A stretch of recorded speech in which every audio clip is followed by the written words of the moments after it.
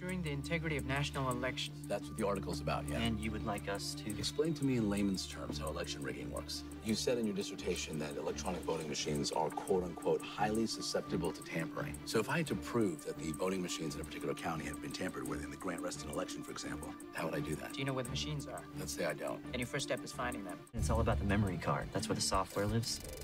And if you know how to program one, you can pretty much make it do whatever you want.